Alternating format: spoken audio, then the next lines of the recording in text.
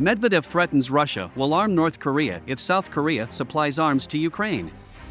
Dmitry Medvedev, Deputy Secretary of the Security Council of the Russian Federation, has begun threatening that the aggressor country would supply Russian weapons to the Democratic People's Republic of Korea if South Korea provided weapons to Ukraine.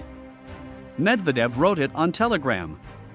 Medvedev was outraged that South Korea seemed to assure that it would not supply weapons to Ukraine, and now has changed its mind. I wonder what the inhabitants of this country will say when they see the latest samples of Russian weapons from their closest neighbors, our partners from the Democratic People's Republic of Korea? Medvedev threatened. Recently, South Korean President Yoon Suk-yeol said South Korea might extend its support for Ukraine beyond humanitarian and economic aid if Ukraine suffers another large-scale civilian attack.